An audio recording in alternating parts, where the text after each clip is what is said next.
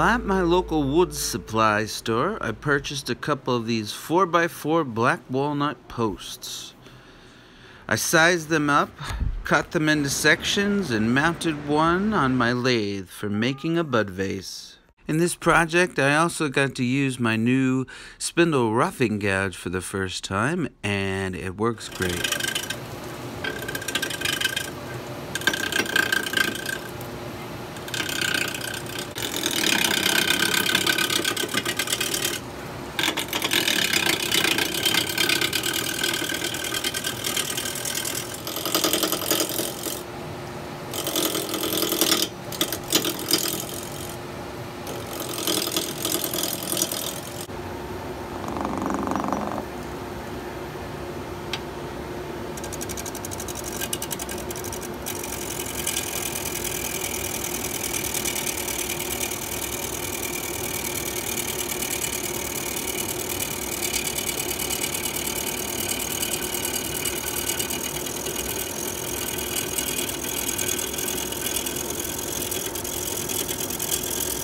And once it's round, you can really see the grain coming out, and this walnut grain is beautiful, but can take a toll on the sharpness of your tools. So by this point, I decided to use a glass insert tube so I can use real flowers and real plants in the vase instead of making a hollow form. And I just made some dovetail tenon on one side to attach it to my scroll chuck, and then I'm going to just drill the appropriate size hole for the glass tube. And you could do this step after you shape the outside of the vase, but it just depends on how thin you're going to make your vase, and I'm going to make mine pretty thick so I don't have an issue with stability. So I'm making a simple design. It's bigger at the bottom and narrower at the top of the vase. And if you don't know this by now, I am really big on form and having that aesthetic pleasing to the eye. And in order to achieve that, I usually section out the piece so I know where I'm going to make the piece bigger and where I'm going to make it thinner, and at what point it starts to taper.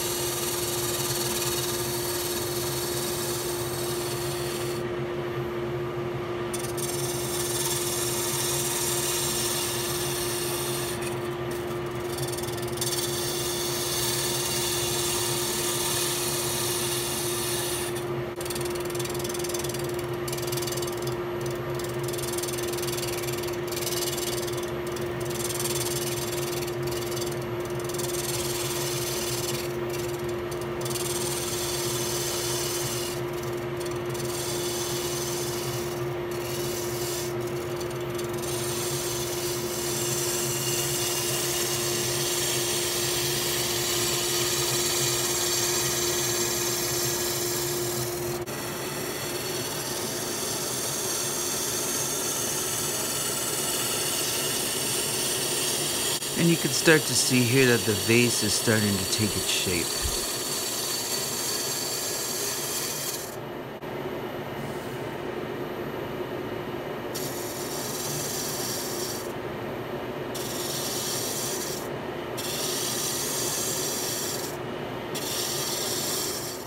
And for my final cut, I'll use a 1-inch skew to smooth out the outside, just to help with less sanding.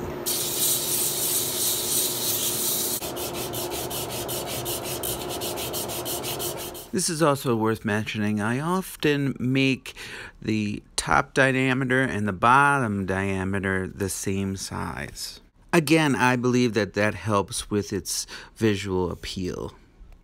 Here I'm wiping it down with some rubbing alcohol, 90%, and this helps to raise the grain for a light, quick sand, and helps me to clean out the pores and visually inspect it for any imperfections or unwanted tool marks.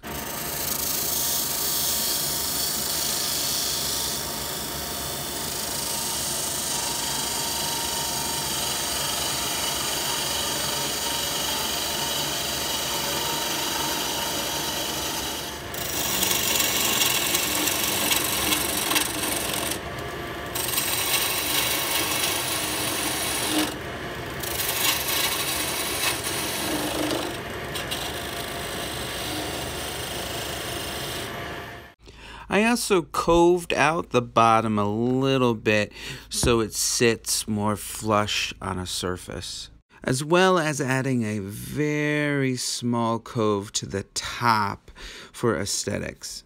Now this is where some of you are going to cringe when I apply a paint to this gorgeous wood. But don't despair, I'm not going to paint the whole vase. I am going to show a lot of the natural wood. And I'm going to use a milk paint. And it's good practice to clean up all of your sawdust and wood chips around your project when you're going to use paint.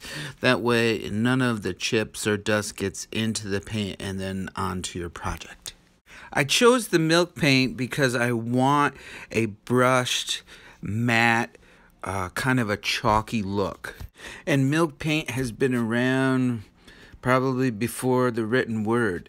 You can also make a distressed look with milk paint, but I don't want the distressed look on this piece, so I'm going to apply several coats to make sure that it's a very solid unified color.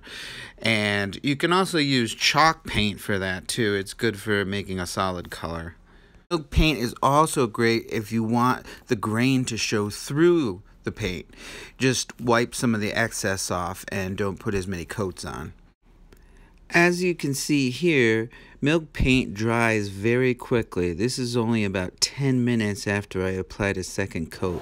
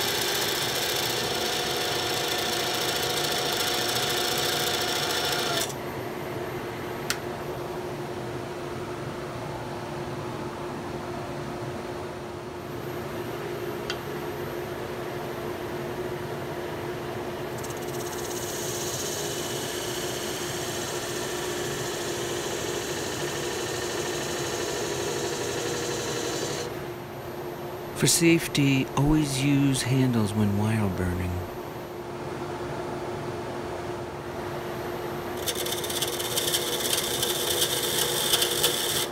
Now I'm applying black milk paint and a little band to blend the textures together and to make it look like it's more of a stitched fabric pattern. And I'm just using a nylon brush, an artist brush. Then after the paint is dry, I'm going to add this finishing coat. It's by the same company, Plaid for Folk Art brand, and I really like the Folk Art brand. I've been using that stuff for years and years, even when I used to do ceramics. And I don't really know what is in this, although it feels a little bit like mineral oil. I'm just going to, with a rag, apply it all over, including the wood, the bare wood.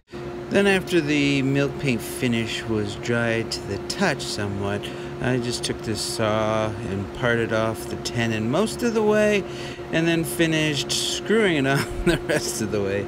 Hey, it works. And then used a wood chisel and some sandpaper to finish cleaning up what was left. Then I reapplied a couple more coats of the milk paint along with the finish. I'd also like to mention that I'm not sponsored by any of these products in this video. I'm just trying some out and I like to use them. And they do make a bonding primer for milk paint, same brand, for any surfaces that are already finished. This came out really nice. I really liked the look of it. I liked the chalky texture. The oil is nice. It's not slimy or greasy or anything. It's been a couple of days. The insert came out great, fits in there nicely. Really happy with how it came out, and the grain and everything is beautiful. I'd also like to mention in the upcoming videos you'll probably see a lot of changes in the shop. I'm reorganizing, reworking the shop, repainting the walls, getting it a little brighter in here. So I'd like to thank you for watching, and if you have not subscribed, please feel free to do so. I do have an Amazon shop if you're interested in any of the tools or products sometimes that I use in my videos. You can usually find them there, or you could just shoot me a message and I'll let you know what they are, where I get them from. So until next time, stay safe in your shop at all times and take care. Thank you.